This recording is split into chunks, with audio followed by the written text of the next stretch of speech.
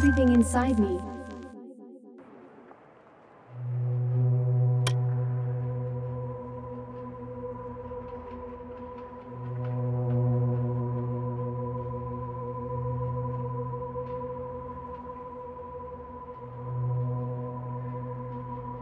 George Orwell writes, "Freedom is the right to tell people what they don't want to hear."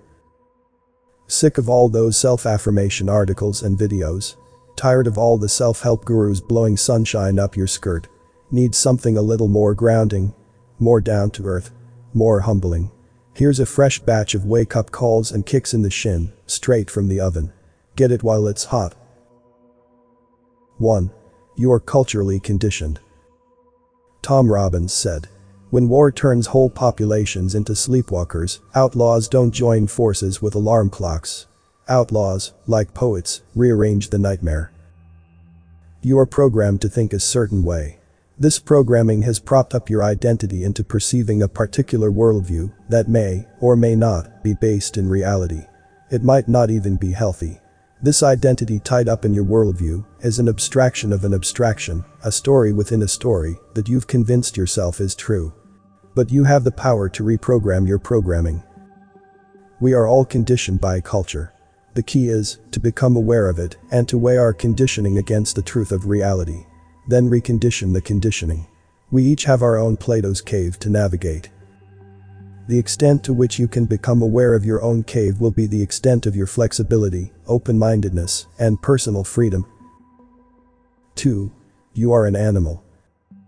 Blaise Pascal writes, "What a chimera then is humankind. What a novelty, what a monster, what a chaos."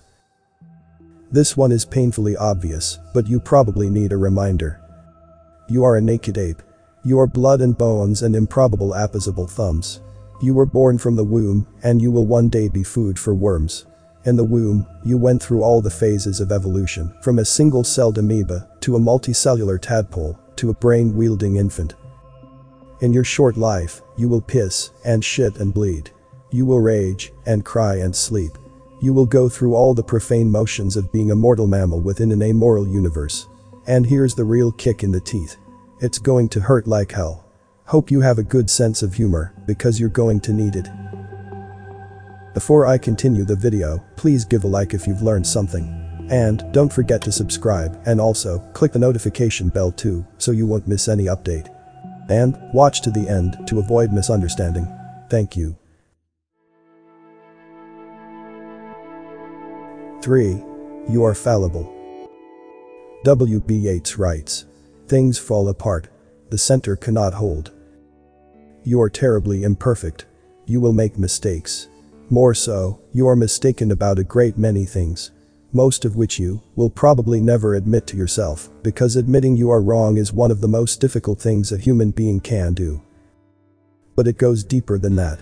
There are fallibilities within fallibilities. It's a veritable fractal forest of fallibility. A fractal wrongness, if you will. You are more wrong about things than you can possibly imagine, and yet you insist. You force your wrongness. You are fierce with it, ruthlessly certain with it. You are so hungry for rightness that you bludgeon the truth with your wrongness. All the while imagining that you are right. As it turns out, you are more likely to be right by admitting that you are probably wrong than by declaring that you are probably right. 4. You are a hypocrite.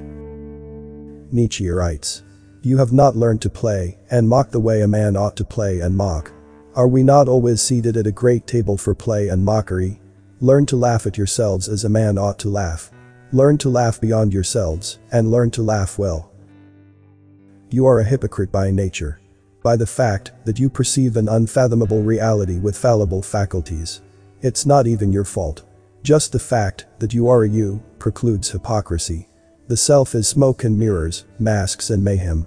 More akin to a chaotic theater of actors than a single personality.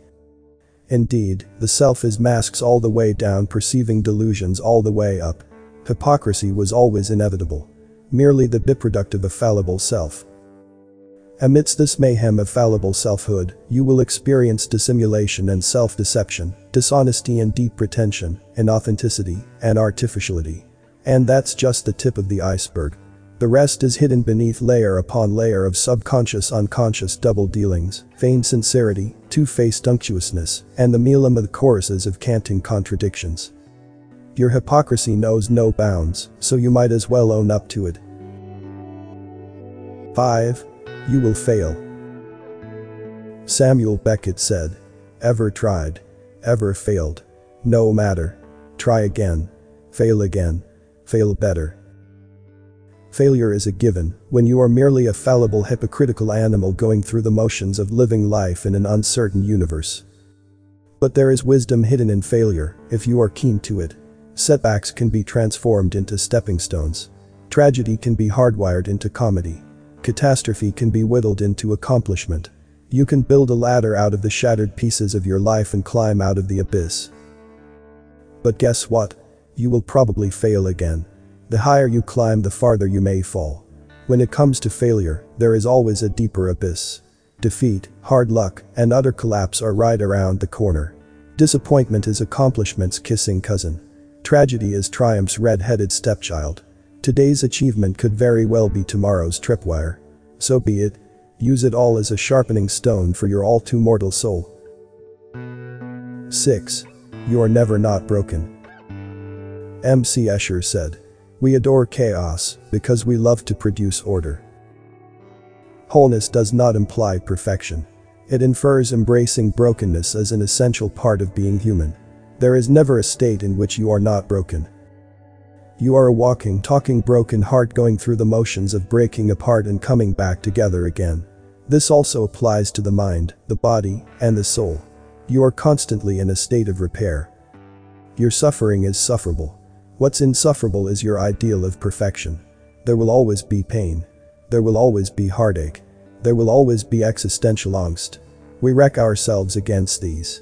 Then we knock out the dents, mend the cracks, and heal the wounds.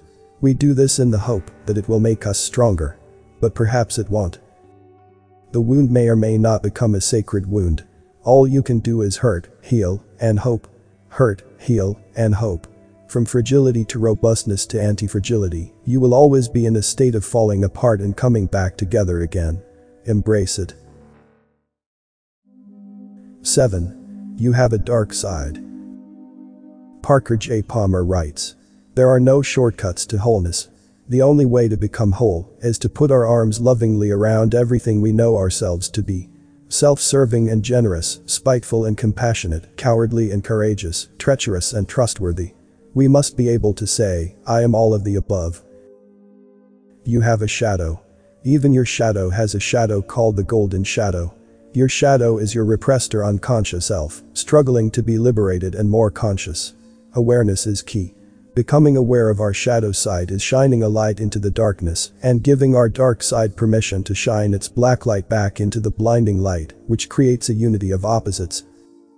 An empowered dark side balances out the equation of the complicated human condition. Without this balance, you risk fragile one-dimensionality and a brittle ego terrified of taking responsibility for its shadow, and thus fearful of the shadow of others. You cannot fully know yourself without knowing your dark side and embracing your shadow. Such wholeness breeds wisdom and the ability to experience the full range of what it means to be human. 8. Your beliefs limit you. The Buddha said, "If you adopt an idea or perception as the absolute truth, you close the door of your mind. Attachment to views, attachment to ideas, attachment to perceptions are the biggest obstacle to truth." Your beliefs are incredibly restricting. You've been indoctrinated to think that you need to believe. Even worse, you've been brainwashed to believe more than you think. In the battle against bewitchment, all beliefs, no matter how powerful or well-intended, are a hindrance to clear thought and self-improvement. Better to think rather than believe.